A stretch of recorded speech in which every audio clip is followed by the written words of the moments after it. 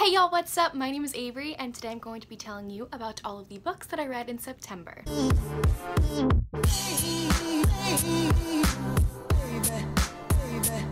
Okay, so I actually read 12 books in the month of September. That's actually kind of low compared to what my other months have been recently, but I'm actually really grateful that I've read 12 books because I've been in school I think for about a month now again. It's been a whole semester since I've done school, so I'm pretty freaking proud of myself that I got to read 12 books while studying and working, so yay!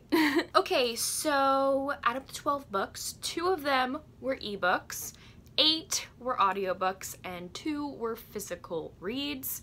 Again, I need to get back into physically reading. But audiobooks have been really helping me with reading books at the moment because I do spend a lot of my time commuting to work and to school. I get a lot of listening done during the month, so I'm actually really grateful that audiobooks exist.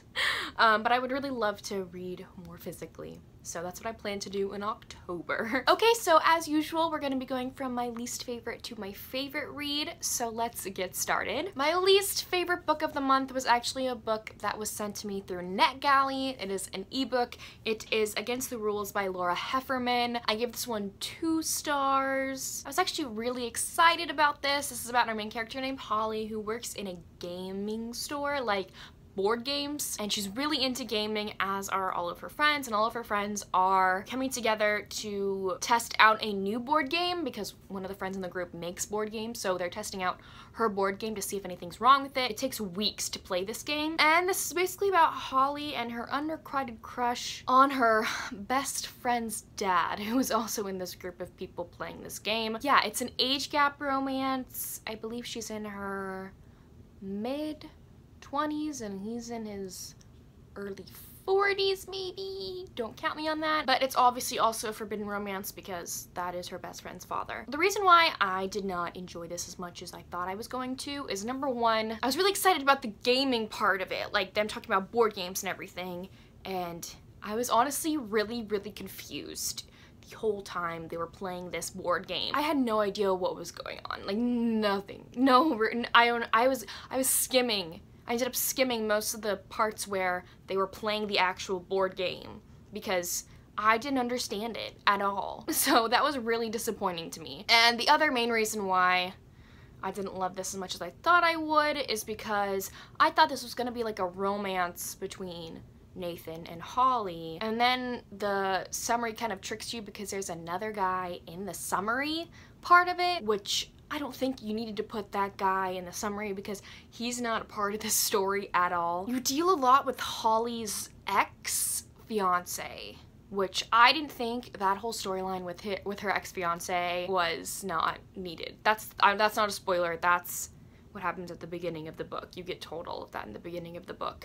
That basically her ex-fiance stole all of her money and now he's going to jail, and there's this whole part about her not having any money anymore and her trying to talk with her ex. It's just a whole thing. I don't think it was needed. I think this book would have been way better if it was just a book about Holly and Nathan and them trying to figure out their relationship and trying to tell Nathan's daughter what is going on. That only was maybe 10% of the book.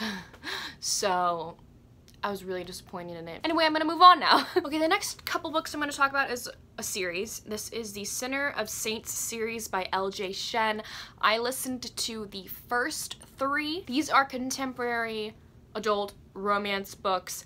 Each one is like, it has a hate to love aspect to it. I'm not gonna go in detail because it is kind of like a series. They are companion books. First one is Vicious, and I learned about this one from Riley Marie. This one is like a bully romance almost. Our main character, woman, when she was in high school, she was really bullied by this guy named Vicious because Vicious thinks that this girl overheard something she wasn't supposed to, so he ends up bullying her all throughout high school and ends up like forcing her out of the town that she lives in. This takes place maybe 10 years after that, and they end up reconnecting and she ends up having to work for him for a reason. It's hate to love. It wasn't really my favorite. I gave it 4 out of 5 stars. I was expecting way more from it, to be honest with you. I think I might even change my rating to 3.5 because I don't remember like anything that happens in this book. It wasn't a favorite of mine at all. That's all I can say about it.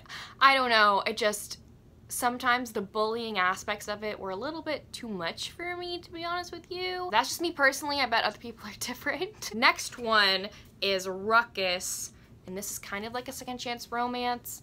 This guy really liked a girl in high school, but he ends up dating that girl's sister instead. It takes place like 10 years later, and they hate each other, and they may end up actually getting together after all those years. That's all I remember about it. I gave this one 3 stars, so there you go. And then the next one, the third book that I read in this series, was Scandalous.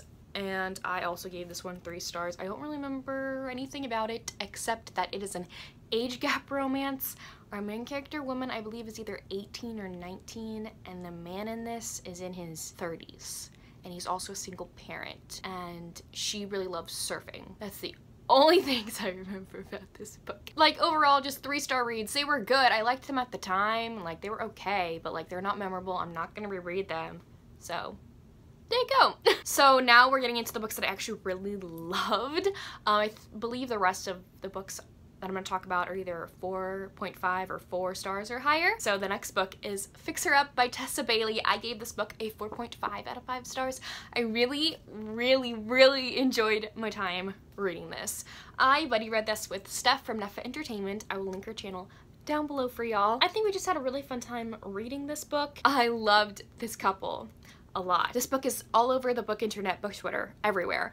This is about Georgie, who is the baby of her family. I believe she's in her early 20s. Her job is a birthday party clown, and she is kind of like the baby of the family. Her family babies her and doesn't think that she should be a part of certain things because she is the baby of the family. Then we have our other main character, Travis, and he was a really big baseball star, but then he got an injury to where he had to move back home, and Georgie has always had like a secret little crush on Travis growing up because Travis is also her older brother's best friend. This is about Georgie and Travis coming back together and having a fake relationship because Travis really wants a job, but he has to look family friendly to get a certain job. And Georgie wants to look more adultish to her family, so they end up having a fake relationship. Georgie is so wonderful. I love her character a lot. Steamy scenes in here were great too, just gotta say. Okay, so the reason why I didn't give this one a full 5 stars is just because it took me a really long time to get into and read. I bet if I reread it, I might give it a 5 stars. We'll see, but right now it's a 4.5 for me. Just an overall really great romance book, so I do totally recommend this one. Next we have The Year We Fell Down by Serena Bowen. I gave this one also 4.5 out of 5 stars. I really enjoyed this one.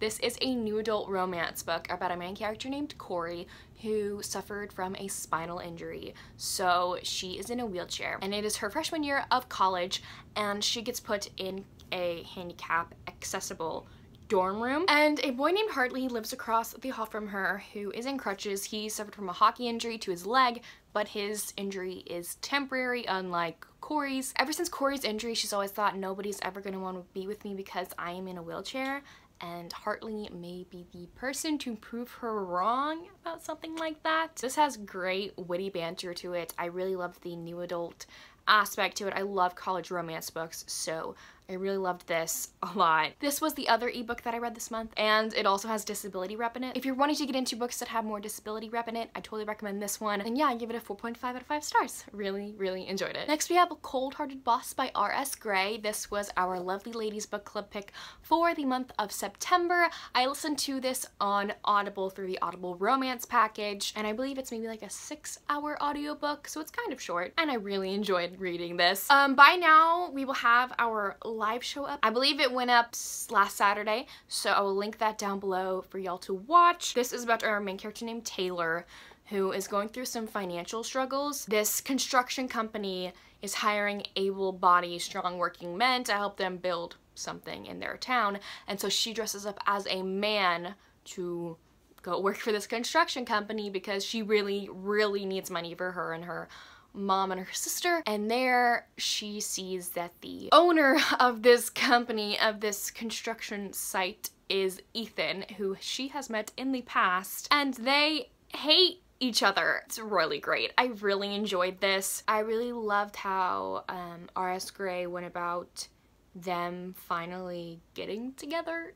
I really enjoyed that part of it. The angst was great. The hate to love part, or the dislike to love, it's kind of confusing. I don't want to say it's like hate to love. Maybe he hates her and then she just dislikes him, but they obviously have that attraction to one another. Sounds interesting to you? I would totally pick it up. I really enjoyed it. And then you can come back and watch our live show that we filmed. Next book is another R.S. Gray book. I gave this one 5 stars. This one is Make Me Bad.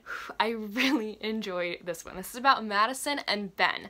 Madison is a librarian and she really wants to spice up her life because her life has just been kind of boring and she wants to get more out of life. And so Ben, who is really, really popular in his town because his dad is, I think, really, really rich, so he's kind of famous in his really small town, he ends up beating up a guy in a bar and having to complete some community service, and he decides to do that at the library, and he there sees Madison and she asks him to help her make her bad, and they kind of complete these things on this list that she's made up of things she wants to do to help her spice up her year and her life. Some of those things may involve Ben himself. I really enjoyed this a lot.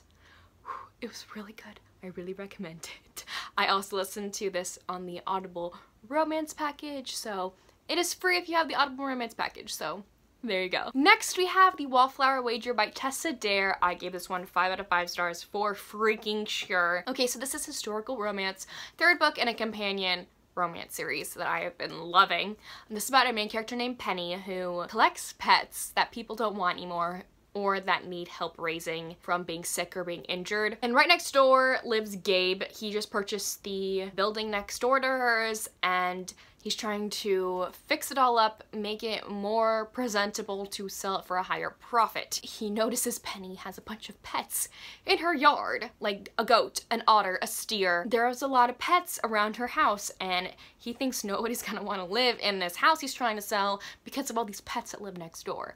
So Penny and Gabe are trying, for their own different reasons, to find homes for these pets, and they set off together to try and find homes for these pets, and they maybe might spark up a romance through all of this, even though he doesn't think he's good enough for her because he basically grew up on the streets and she is a lady. I really enjoyed this a lot. I am really loving this series. If you want to get into historical romance, I totally recommend Tessa Dare, especially the Girl Meets Duke series. The first book is called The Duchess Steele, so I totally recommend this series for sure. Next and lastly, the grouping of books that I have are 3 books in the Black Dagger Brotherhood series by J.R. Ward.